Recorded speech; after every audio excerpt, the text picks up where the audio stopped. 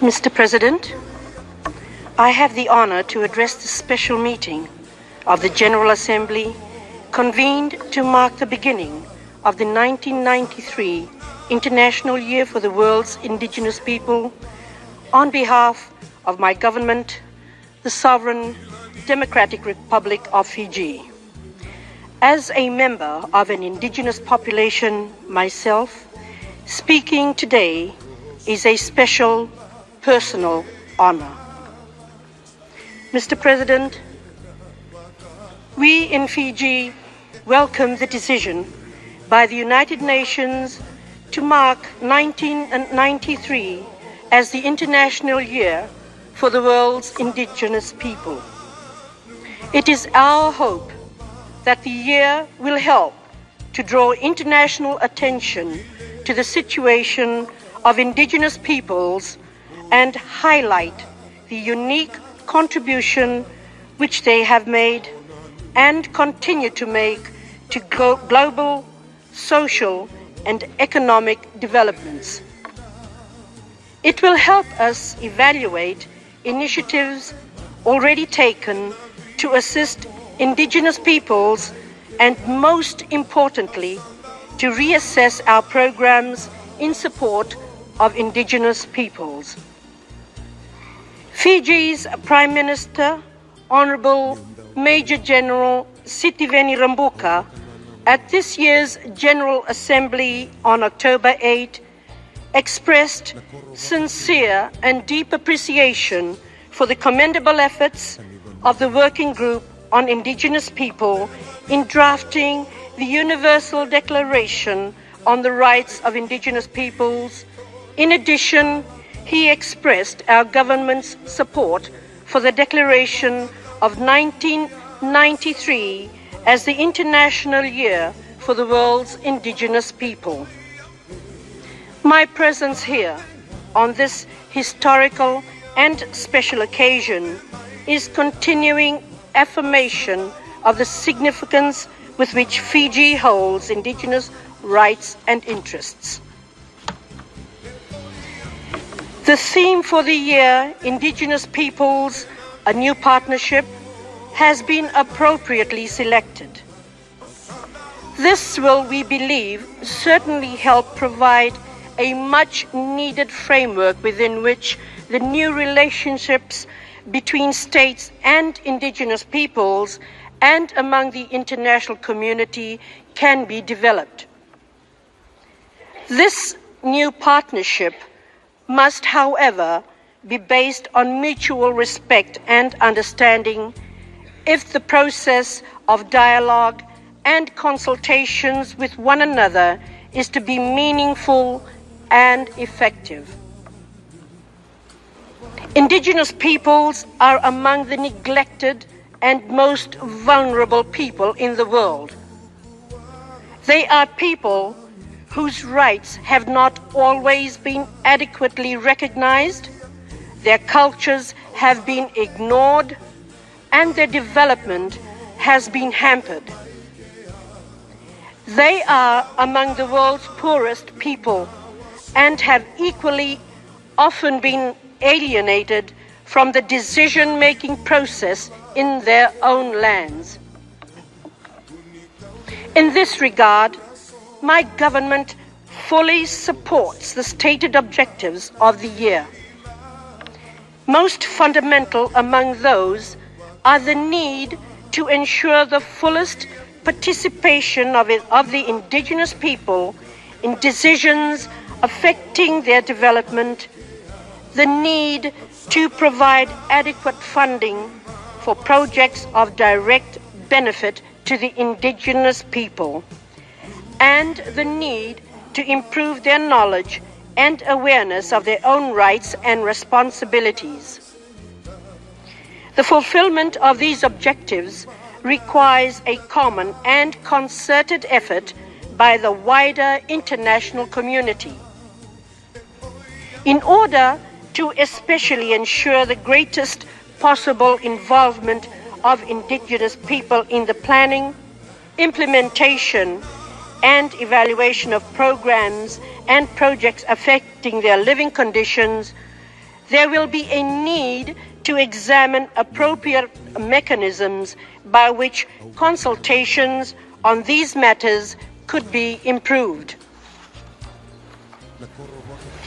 The program of activities and projects for the year carries our full support. It clearly demonstrates the need for a well-established infrastructure for furthering the objectives of the year at both national and international levels. At the national level, we must establish national committees to prepare a national program of activities, raise public awareness, and encourage the fullest participation of Indigenous peoples in all activities undertaken in connection with the year. From the United Nations system, we will be looking forward to the funding of concrete projects for the Indigenous peoples. As envisaged in the program of activities, we feel that the organization of an international trade fair of goods produced by the Indigenous peoples is an excellent idea, and we wish to see that preparatory work on this trade fair begins as early as possible. Mr. President, the year will be an occasion to highlight the uniqueness of Indigenous cultures and the value of those cultures in the present world. The Indigenous people have developed techniques and skills which have allowed them to survive and flourish in some of the most fragile ecosystems. And this they have managed without causing serious depletion of resources or damage to the environment. In particular, Indigenous peoples have knowledge of plants which are suitable as medicines, and to this day, traditional medicine continues to be a useful source of Western pharmacology. As noted by the World Commission on Environment and Development, tribal and Indigenous peoples' lifestyles can offer modern society many lessons in the management of complex forest, mountain, and dryland ecosystems. The United Nations Conference on Environment and Development, UNCED, convened in June this year, supported Principle 22 in the Rio Declaration on Environment and Development.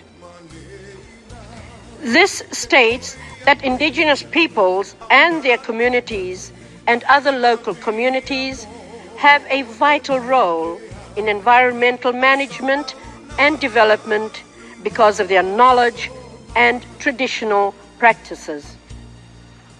States should recognize and duly support their identity, culture, and interests, and enable their effective participation in the achievement of sustainable development. Another important document adopted at UNCED, Agenda 21, devotes a separate chapter to strengthening the role of Indigenous peoples in the establishment of arrangements to foster active participation of Indigenous peoples in the formulation of national policies, laws, and programs relating to resource management and other development processes that may affect them. Furthermore, the Indigenous peoples have contributed significantly to the arts, sciences, technology, and other areas of human knowledge and endeavor. But there is little recognition of the contribution of Indigenous cultures through their music, arts, and craft to the work of non-Indigenous artists and thinkers, nor is there full and proper recognition of their knowledge of a wide variety of plants, for food, medicine, and other purposes I mentioned earlier. While it may be appropriate to recognize the historical debt of the modern society to the knowledge and discoveries of the indigenous peoples, we must also consider ways and means of protecting and compensating the present-day knowledge of indigenous peoples.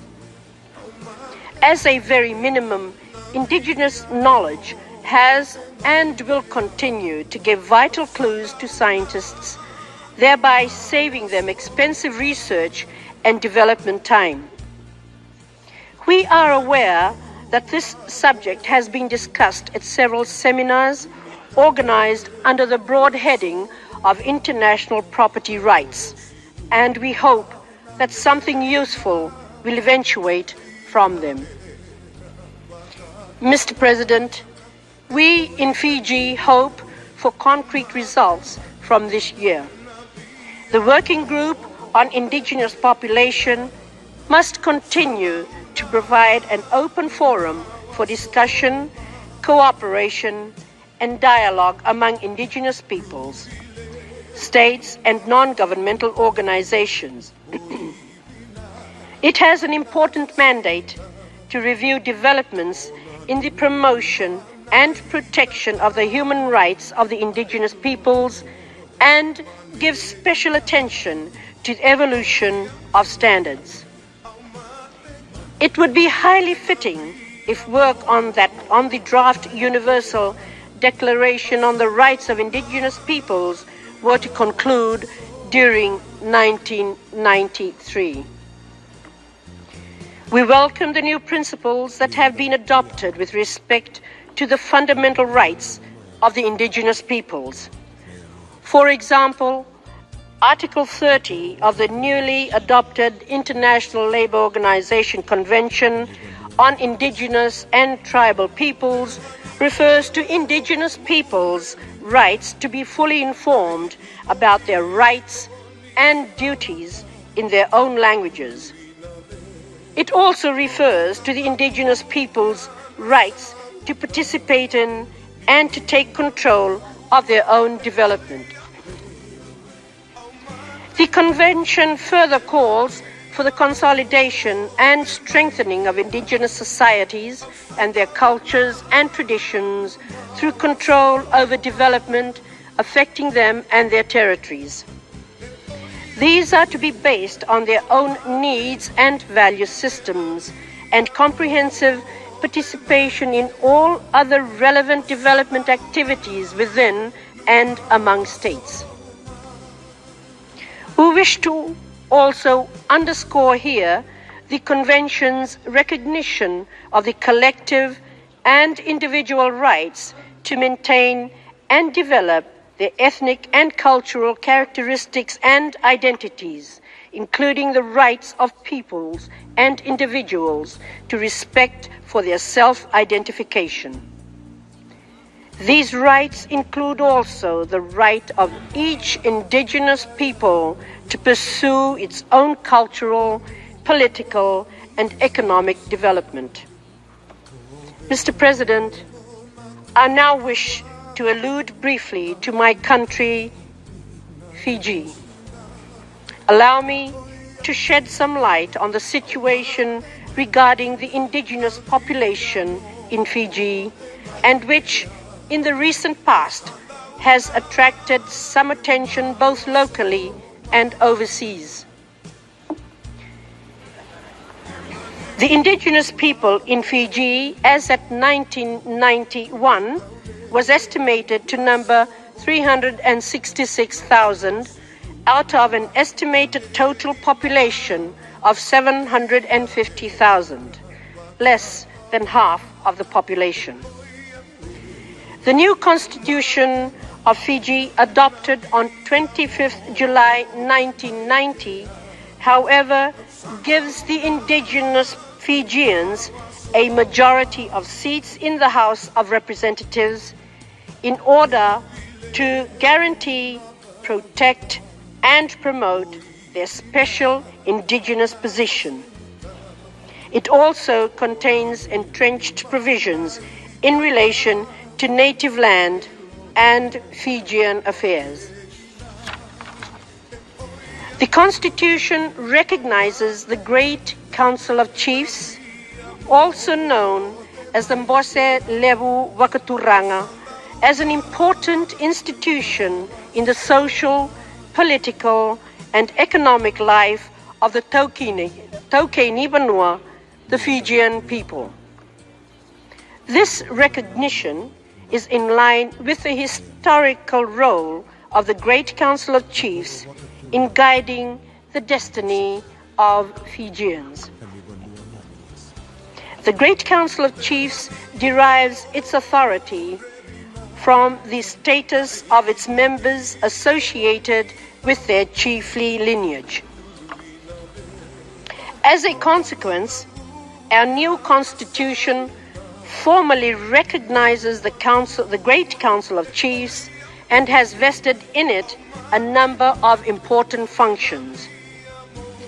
In addition to appointing the President for a 5-year term, this chiefly institution selects 24 Fijians for appointment as senators to the 34-member Senate. The Fijian majority in the Senate is to ensure the protection of Fijian interests, their customs, land, and traditions.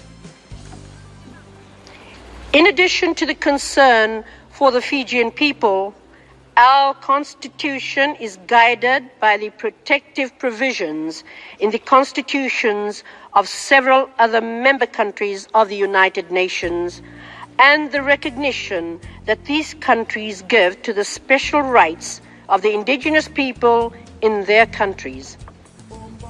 The international community's growing awareness of and sympathy for the cause of indigenous groups was a source of added inspiration.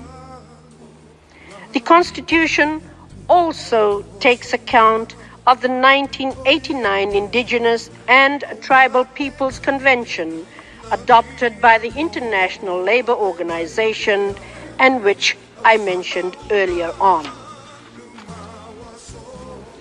It should also be pointed out that our Constitution was formulated by an independent, multiracial commission of prominent individuals who visited all parts of the country, who were guided by the views and opinions of the people, and whose report and recommendations, after months of study and deliberations, were unanimous. The Constitution does not disenfranchise any non-Fijians, nor does it deprive them of their rights. As a matter of fact, the Constitution places great emphasis on fundamental rights, freedoms, and representation. An elaborate Bill of Rights was formulated in 1990 and made part of the Constitution. The individual rights conform to all major United Nations instruments relating to human rights. Protection among the rights is specifically guaranteed are the rights of life, liberty, security of the person, the protection of the law, freedom of conscience, of expression, assembly and association, protection for the privacy of house and other property, and from deprivation of property without compensation. Every person in Fiji is entitled to these fundamental rights and freedoms regardless of race, sex, place of origin, political opinions, color, religion, or creed. Mr. President, I also wish to add that at this year's South Pacific Forum, which was held in the Solomon Islands, Fiji mooted the idea of an indigenous regional conference, which was well received by the Forum Island countries. Fiji is of the firm conviction that security and stability in the South Pacific region is related to how well we address and accommodate indigenous interest, particularly as an overwhelming majority of the island states are largely indigenous in character. To conclude, Mr. President, I wish to stress that Fiji accords considerable importance to the International Year of the World's Indigenous People. This is why we supported General Assembly Resolution 46/128 last year, proclaiming this important event. We believe doing this will provide the world community a good opportunity to step up its efforts to improve the living conditions of the indigenous peoples and collectively help resolve the problems they face, and also at the same time ensure that their rights are protected. We hope that the program of activities envisaged for the year would lead to a global concern for the life and welfare of the indigenous peoples. Much can be gained by the full involvement in all facets of planning, implementation and evaluation of programs of activities for the year. Moreover, indigenous peoples should be involved in all aspects of the decisions concerning the activities of the year that will be affecting them. All in all, the success of the year will depend on the funds that member states will be willing to allocate for the year. We hope that all countries will contribute generously to this worthy cause that this world body is beginning to embark upon. We in Fiji see the International Year for the World's Indigenous People as a major step forward in the cause of the indigenous peoples of the world. Indeed, we believe that such a move will have a more positive and pragmatic impact on developmental objectives in the developing world, while at the international scene, it can only strengthen and promote a deeper, humane, and sensitive understanding of indigenous life, which in turn will enrich our common humanity. Thank you very much.